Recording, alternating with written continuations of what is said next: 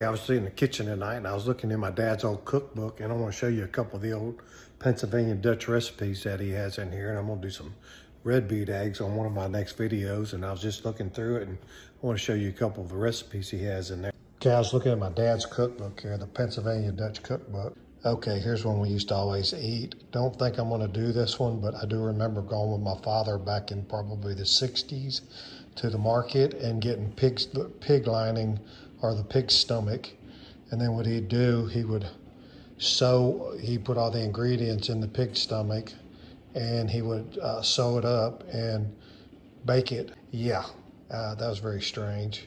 That's definitely a Pennsylvania Dutch thing, but I'm sure people up north probably know what that is, but down here, not so much. There's another one I used to eat a lot when I was a kid, corn fritters. They're like a pancake and they have corn in them. Man, you talking about good, they're good too. Maybe I'll do a video on those one day. Okay, here's a big Pennsylvania Dutch thing. Shoe fly pie. There's 3 types. The first type is dry. The second type is damp.